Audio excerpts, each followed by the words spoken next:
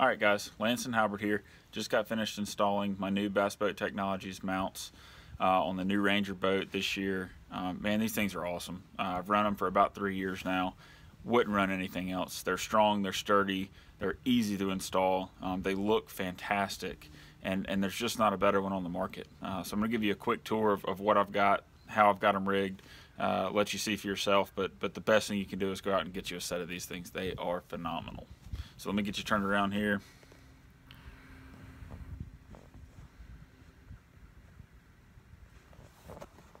All right, so here we go. We've got two HDS 12s mounted on the console.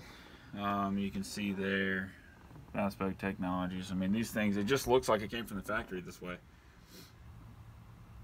Perfect install. I actually took them out on the water yesterday. Ran perfect. They don't even vibrate. I mean, they are rock solid. So this is what they look like in the back. Got that nice factory finish there.